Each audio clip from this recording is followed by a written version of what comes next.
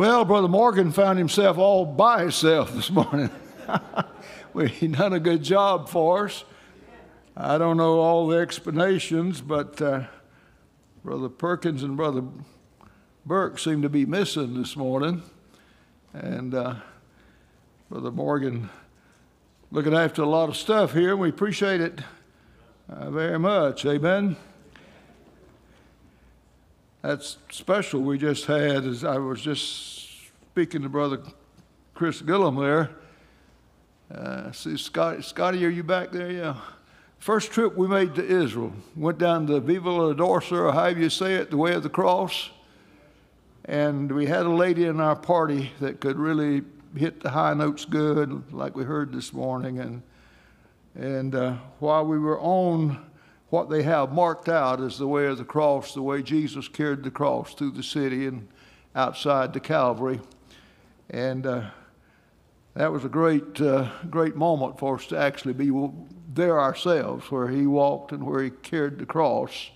And really feel the Spirit of God witnessing to you when you go over there to some of those places like the empty tomb and some of those places. And that reminded me of it. Appreciate the special this morning, sure do. John chapter 3. I know I've kind of got into it a little bit, but we're still going chapter by chapter, verse by verse through the book of John. Hadn't gotten very far. As Brother Kevin told you last week, I accuse you of not listening fast enough. But truth is, I sometimes chase a rabbit. Y'all know what that means? Used to have a bird dog. Now, that don't mean a dog that flies. It means one that would point birds out to you, so you call it a bird dog. But good dog, really smart dog, but I had to teach it, don't chase rabbits. Now, I've never learned that lesson myself. Go after the main thing. Don't get sidetracked. But when you pastor as long as I have, you're bound to have a lot of stories, amen? And God's got a point in many of those stories. Sometimes you can repeat them and help folks. I've had a lot of stories. Now, I never have had a relative eaten by cannibals yet. And a few other things I've heard from that source, amen? But who knows? They're not, all my relatives not dead yet. Some of them still hanging on barely here and there. Somebody said something about old age this morning. I said, look, I'm better. I'm not good as I used to be, but I'm not hurting like I was for a while either. So it makes you appreciate how you're doing right now. Amen. This old age is sort of like I don't know. I remember in my old hot rod days when you lost control of the car, it seemed to speed up. The ultimate end of it was going to be a crash. And that's kind of what old age is. I've lost control, it's gaining speed, and it's going to crash if the Lord don't hurry up and come rescue me. Amen. So some of you know what I'm talking about. Somebody said it's like a snowball going down the hill, and near the end, the faster it gets. Now, I don't know much about snow, so I know more about hot rods. Amen. But I can tell the old age thing is not letting up. It is pushing pretty hard. Got nothing to do right now with John chapter 3, so I hope you got your Bible open to John chapter 3 with us this morning. Great chapter, of course. All the chapters are great, but John chapter 3, of course, we first think of John 3:16, and we talked to you the other day. I spoke to the college, spoke here last Sunday morning as Brother Parsons was gone. But I mentioned to you there that we were talking on the example of Abraham offering Isaac, remember? And talk to you about that and how that the first mention of love in the Bible, after 22 chapters, the word love is used in your King James Bible, but when it's talking about the love of Abraham for Isaac.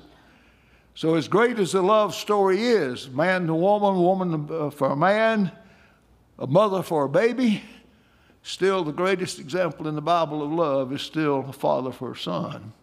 And that was depicted in Abraham offering Isaac. God let the angel hold his hand. But see, that was a picture of the time God the Father would give his son. It was a picture of the Lord giving up the Lord Jesus Christ. Now, the Bible, as Brother Mann talked to you last week, and so it's just no book like it. And how it not only gives you the straight truth in simple words, it gives you pictures that depict the truth right on through from cover to cover. How it all fits together. And anybody that says, I don't believe the Bible's the Word of God, tells you they don't know much. That's all there is to it. Before I was saved, I said that to my grandma. I'd get ready to go out racing. I'd go to about a weekend of 2 or 3 races, and she'd get that old King James Bible with no cover on it and sit close to the door. And the closer I got to her, the more she read it, and the more she read it, and her lips mumbled. I knew she was reading it at me. You know what? I'd say some dumb things. I've heard so many dumb things after I've gotten to ministry. I was an unsaved young man, and I'd say, Grandma, don't read that book at me. Some man wrote that book. But I was short of a full load, I'm going to tell you. My elevator was not going to the top. I didn't know what I was talking about. But the truth was, that book bothered me, whether I knew whatever I said about it. And I want to tell you, folks, when you're witnessing to a loved one or talking to a friend, I don't believe the Bible. Tell them what it says anyway. They probably believe it a lot more than they say and they do.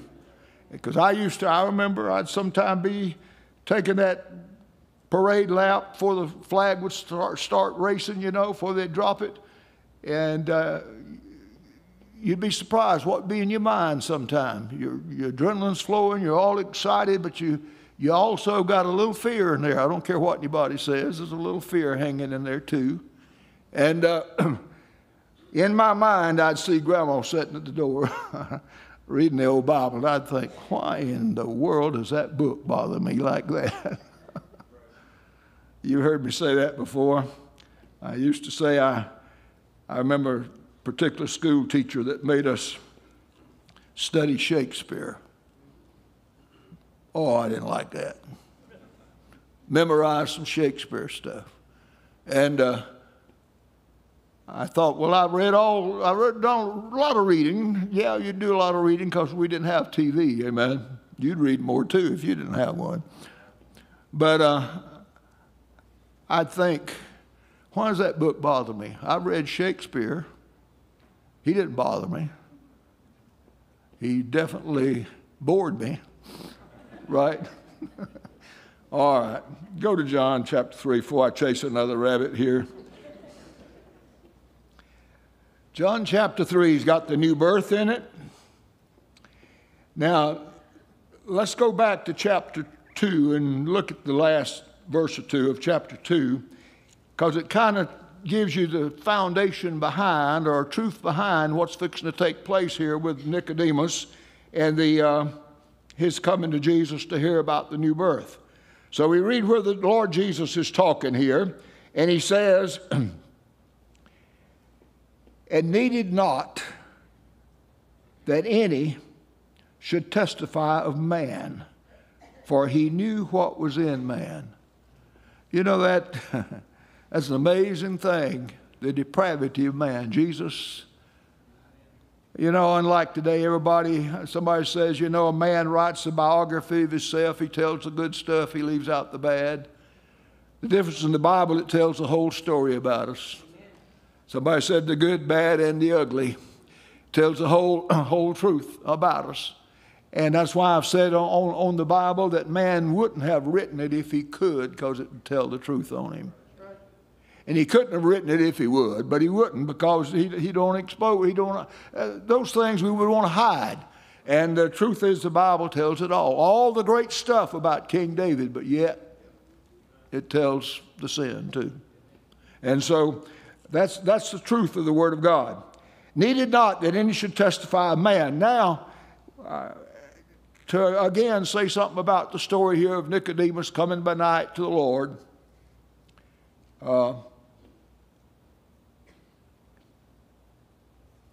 he was a religious man.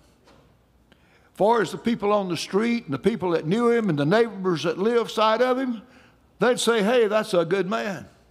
That's a religious man. He was a Pharisee. He knew the law. He was living his life. He was governed by that. He was doing the best he could. So why didn't the Lord just choose an old drunk off the street? He wanted to show us the truth here. The best man could do was what Nicodemus was doing. He was a Pharisee, keeping the law the best. He was, as far as the pushing of what's in man, the Lord picked a good one to make an example out of, and yet telling him, that's all you've done, all your religion, all your Phariseeism comes short. You got to be born again. With that thought in mind, sometime when you're reading the Lord dealing with the Pharisees and them trying to trip him up in his language and all the criticism they had of him, when you hear that, it's kind of imagine the conversation. It seems like the Lord is kind of hostile to them, that he speaks back to them very crudely. He did that right here with Nicodemus.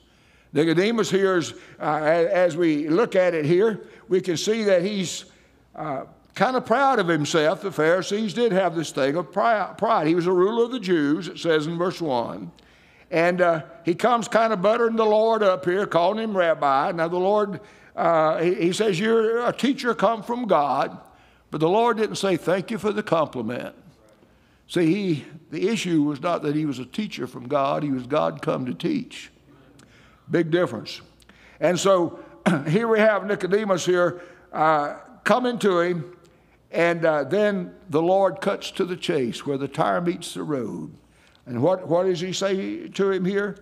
He tells him, you must be born again. Do you know that still shocks people today? They start telling you about their church membership or their deeds or the good things they've done or what their name represents or who they are. If you go into heaven, you must be born again. I've had the experience of some Jehovah's Witnesses coming to my door. They know where I live through the years, but some of them did it on purpose. Some of them got there by accident. But I didn't shut the door in their face. I'm glad to talk to them because they need to get born again. Amen. And that kind of cuts to the chase with them. Except a man be born again, he tells him in verse 3. Born again, he cannot see the kingdom of God. That's still shocking news. We've heard testimonies here in the last few weeks since our soul winning marathon. Young people and college students and others talking about the conversations they've had when they went out soul winning and knocking doors. And you'll find so many people will start giving you their pedigree of what church, how faithful they are, or what deeds, or what their philosophy is. But to bring them back down to the ground where the tire meets the road, you ask them if they've been born again. If you died today, do you know you'd go to heaven? I'll get back to the verses here in a minute maybe, but I remember years ago, we were having one of the beginning of the college year, or I believe it was the beginning of the college year, and we got new students in from various directions. And of course, as Brother Morgan preached to us the other night, so rightfully so, churches are not preaching enough to kids about getting them prepared to want to go into full-time service and go to a good Bible college, and all that is not what it used to be. But I remember a pretty good number in the class that particular year. And we were teaching the module courses then, and I was teaching the module on soul winning. And I found out of that class, I don't know what I'm talking about, but probably a dozen young men that surrendered to come and train to be preachers or missionaries. By the time I got through teaching personal evangelism, soul winning, almost a dozen had gotten saved. I mean, you say they've been in a good church and they came to Bible college, yes, but they had missed it. They had gotten religion, they had gotten rules, they had gotten standards, they had gotten a lot of stuff, but they were missing the main thing. They had to be born again. You say, what happened? Well, when they began to understand the Word of God, they saw they were lost. And that's still the hard thing for a religious man to admit. Nicodemus didn't come looking on how to be saved. He may have been under conviction. People talk about, well, he came by night. Well, maybe he was under conviction and couldn't wait till daylight. I don't know. Or maybe secretly, because he was a Pharisee, he didn't want folks to know, I'm going out to that street preacher, hearing what he has to say. Maybe it was his pride. The Pharisees had plenty of pride, no doubt about that. But nevertheless, he got some news he wasn't expecting. No matter how good you are, you're not saved. You're not going to heaven on your goodness. And that's still a shocker to religious people today. To kind of pick up then where we left off, verse 5 again. Jesus answered, Verily, verily, I say unto thee, except a man be born of water and of the Spirit, he cannot enter into the kingdom of God. Now, I'm not going to spend a lot of time on it, but the water is not baptism. Right in the context here, the water is talking about the fleshly birth, the human part of it. The ladies know this for sure. Water is involved in the natural birth. Jesus is going to say right here, that that's born of flesh is flesh, and that is born of spirit is spirit, and the flesh birth is your first birth, is your natural birth. And I was more fearful when our baby was getting closer to being born than my wife was. I heard stories about some lady's water breaking, and I had all kind of fears like that. And the truth is, you remember those days, but the natural birth. And so you need more than being born once. You need to be born twice. If you're going to have that, if you're going to have that life of the Lord, you got to be born again as Jesus said so. Now, you know that very statement through history, if you read about it, has caused revival to break loose in England and in America, early America. George Whitefield and some of the old preachers, no telling how many times George Whitefield just got up and preached what I've just been reading here out of the text. Just, you must be born again. You must be born again. And the old preachers that did that. Most of you know the song. We sang it almost every invitation, just as I am without one plea, but that blood was shed for me. That song alone was written by a lady that was very religious, far as she was very high society, up in the high levels of the society of England, back when England itself was very proud of its high standing in culture and so forth. And she had a great voice and was used to sing and many of them were religious songs, but songs that people would buy tickets and go out, sort of opera type stuff, high class in England. But an old preacher from America that had been a street preacher, walked almost everywhere he went in his early years.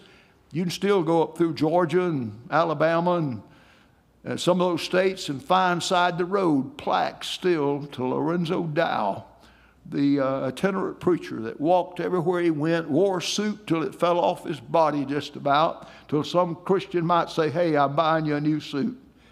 I say you ought to read his story. Here's a biography of him that is tremendous.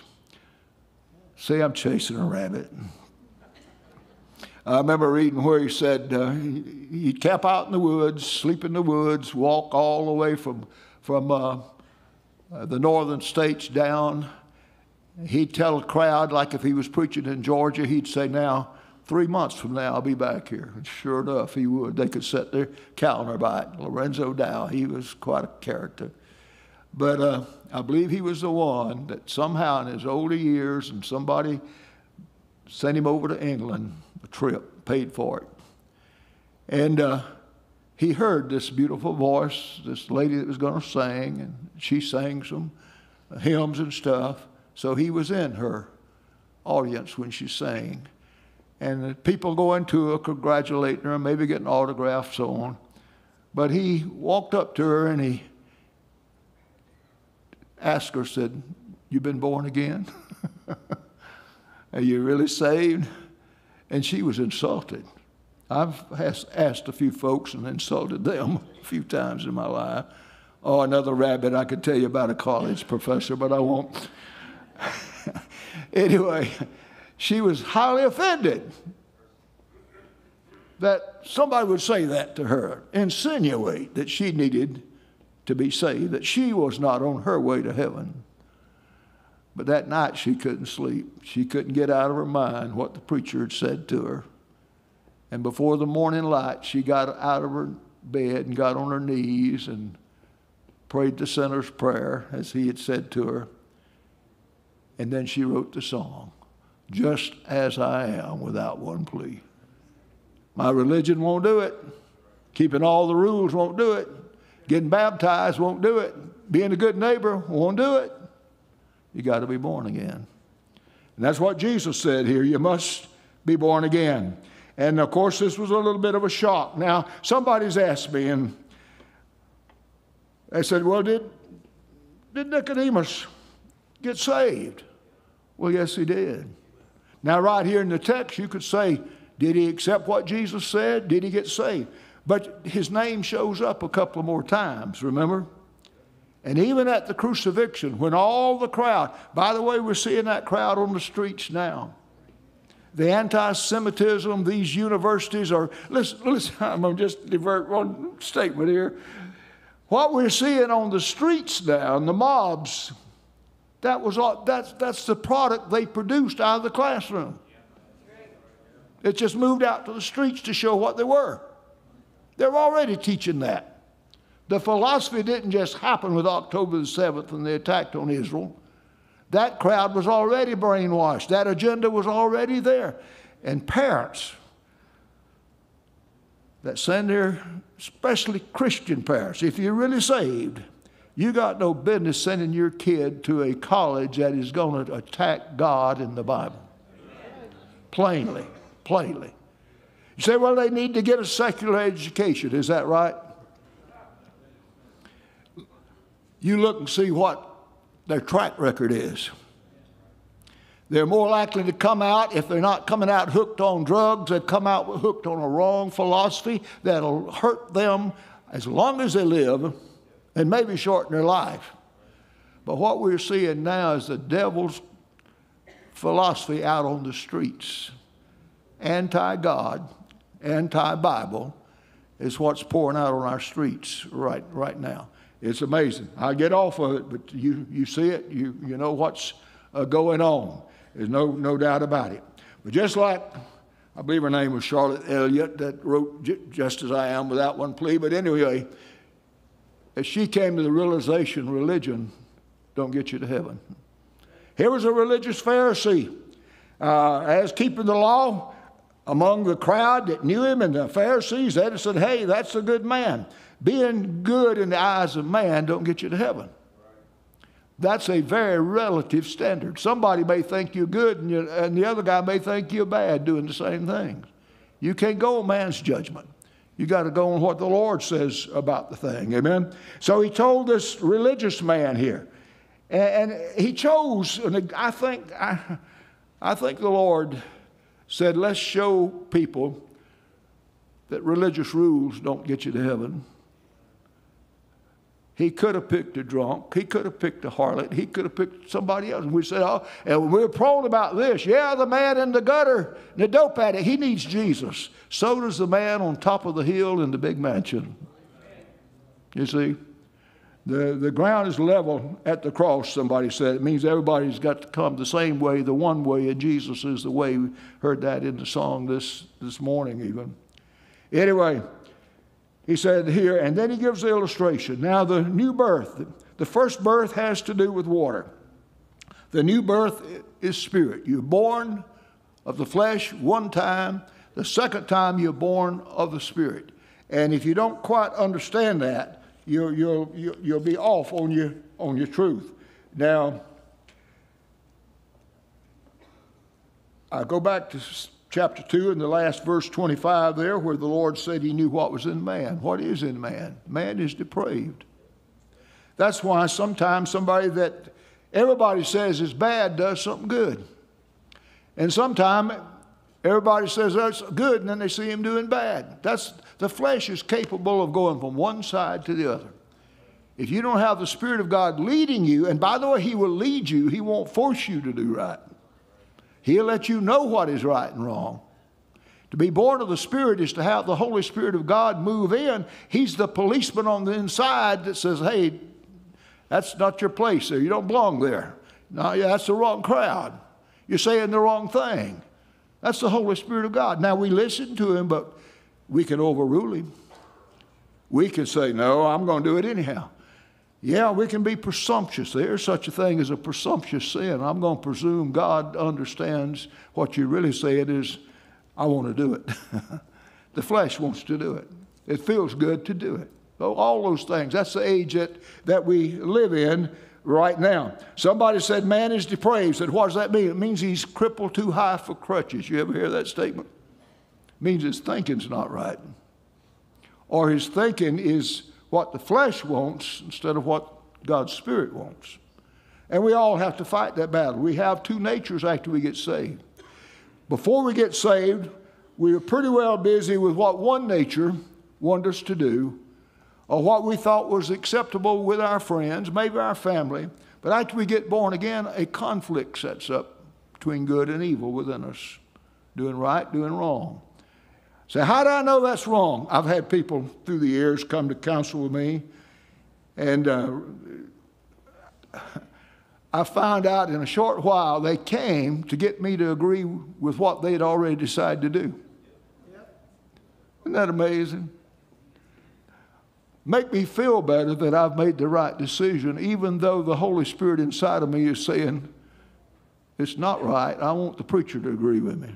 Preachers have pressures put on them like that, you know. I've asked some folks sometime, I said, well, what'd God tell you? And it kind of, see, I know he's already told them. They didn't want to hear it, so they come to get a second opinion. One that agrees with them, amen. But what'd God tell you? Well, how was God going to speak to me? Well, you've been reading the Word. Been in God's Word, ain't it? Well, Dr. Lee Robertson been in heaven a long time now, but he was famous for a statement many times. He'd say it takes three to thrive. Sunday morning, Sunday night, Wednesday night. He said, when I start to counsel with somebody, I ask them, are you faithful at church? Are you faithful reading your Bible? And he says, I find out pretty soon, no. So they're running from God's answer, and they want you to agree with their wrong answer. And, of course, human nature. That's why the Lord says he knew what was in man. Let me say this. I don't know if I don't want to take time to turn to it. I believe you could probably find what I'm about to say. Trying to think right where. The Lord Jesus, I believe it probably is Luke 11. Don't turn to it now. He made this statement. He was talking about being filled with the Holy Spirit. And he gave an example how that if you love your son, you won't, and he asks for a fish, you won't give him a serpent, that kind of thing. And then he said to the disciples that was listening, his disciples, the ones closest to him, he said, if ye then be evil. Do you understand what the Lord was saying? He was saying, these are the men on earth. I have chosen them. They're the closest to me. And yet in their nature and in their flesh, they're still evil. Even his disciples. If ye then be evil, know how to give good things, how much more the Lord will give you the Holy Spirit to them that ask him. Now think about that a minute. The Lord said the best people I know walking on this earth that have already accepted me, they're in my group, in their flesh, they're still evil. That's a hard truth. The world don't like that. The polished civilization don't like that, but that's the truth. All have sinned and come short of the glory of God. There is none righteous, no, not one, the Word says. And that's a hard thing. That's what Nicodemus here. He came, he probably deep in his heart had some conviction, but he was going to take care of that if the Lord will pat me on the back and say, you've really been doing good. I'm proud of you. But he didn't get that, did he? He got the truth. He got the truth. Oh, listen, folks, we all got that in us. I learned a long time ago, watch out for the one that's buttering you up. Pretty soon they're going to stick the knife in. Amen. You better watch that business. Don't let it go to your head. Amen. And here we find that Nicodemus gets the truth. You must be born again. You must be born again. And he needs the new birth. And here in verse 5, born of water, first birth, born of the Spirit, second birth. It's not water baptism. I've often said this, you can be baptized till you know every tadpole by his first name and die and go to hell. Baptism don't do it. Water don't wash away your sins. Only the blood of Jesus can do that. And we have to be careful because we can start thinking, well, I'm not bad as he is. God don't measure you by anybody else. Measures you by the perfection of his Son. And we all come short. We all come short. The new birth is by the Word. I will ask you to go to this scripture. Go with me over 1 Peter. Going over to 1 Peter chapter 1 for just a little bit of time left here. 1 Peter chapter 1, pick it up with me. Let's start in verse 23. We might read all 3 verses of the last of this chapter, 1 Peter chapter 1. Verse 23, being born again. That's the subject here we're on. Being born again, not of corruptible seed, but of incorruptible seed. Incorruptible seed. Now, corruptible seed is what? That's the natural way. That's the depraved way. That's man's flesh. Corruptible seed. Incorruptible seed is involved in the new birth, not the first one. You're not born sinless. Yeah, you've heard this illustration. It's true, and even the Bible says that even an infant, a newborn babe, comes forth basically telling lies. I'm paraphrasing that. How many of you mothers ever remember a baby crying when there wasn't nothing wrong with it? It wanted attention. It was lying to you. There wasn't no monster in the room. It might have been hungry, legitimately crying, but a lot of times just crying for attention, which would have been lying, saying, Mama, come, something's happening to me. No, just the old nature showing up. Corruptible seed. Peter says over here, being born again, not of corruptible seed, not of the flesh, but of incorruptible. What seed is incorruptible? God's. The seed of the woman that produced the Lord Jesus Christ in the virgin birth. And to believe on the Lord Jesus Christ and to be born again, you're born again by incorruptible seed. Incorruptible seed. And it says, but of incorruptible, verse 23 here, by the word of God, which liveth and abideth forever. You know, we're studying a living book. This is God's word. Man, you know why I got born again? I heard the gospel. I heard the word. I heard the story of Jesus. I heard how he loved me while I was yet a sinner and how he died for me on the cross. What was I hearing? I was hearing the word of God, the incorruptible word of God. Never got away from it. There's people that come to this church inside this building or listen on the radio, and long time they can't get away from it. What they need to do is come and settle it by receiving the Lord and getting born again. Still looking for another way. I remember visiting a man on his deathbed. He knew he was on his deathbed. He was scared. He knew he was going to die. He'd been to my church several times. He'd heard the gospel plainly. Remember it very well. And he said, all I got against you folks down at the church is you're too plain. That's the words he used. You're too plain. I said, well, that's where you felt then. How you feel now? Big difference when he knew he didn't have much time. He literally was trembling in fear. And of course, thank God I went over it with him, and I hope he was sincere, really getting saved, but he sure had pushed it to the end. He didn't last much longer than that. But it wasn't that he didn't know all that time. He was looking for another way to dodge it, another way to get by it. But when it finally came now, no more time to fool around, no more time to procrastinate, no more time to put it off. Maybe like the thief on the cross, he made it. I can't say. I hope so. At least the incorruptible seed was spoken to him again. Amen. And if you're going to get born again, you get born again by hearing the word of God. The Bible says in Romans 10:17, faith cometh by hearing, and hearing by the word of God. That's the gospel. And when you hear the word of God, and this is the reason as Christians and believers, we need to get folks within the sound of the hearing of the word of God. Listen, I can't save anybody, and neither can you.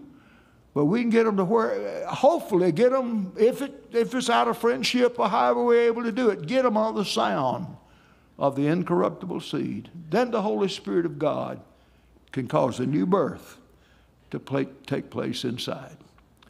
And I want to tell you, that's exactly how you got saved and how I got saved. I've watched it in the church through the years. I watched it with young people. I've seen them. My wife and I said, so-and-so's under conviction. A week or two later, they got saved, thank God. But we already saw it coming. You know what I'm talking about. Maybe that's your story, certainly. Truth of the matter is, the new birth is a necessity. It's not just another religious thing to do. It's a must. It says you must be born again. All right, we see what Brother Smith's going to report here. Oh, 8:83, not so bad, but anyway, stay with us about 8 or 9 minutes here, and the choir will be coming out, though I don't know who's leading it this morning. I know who it's not.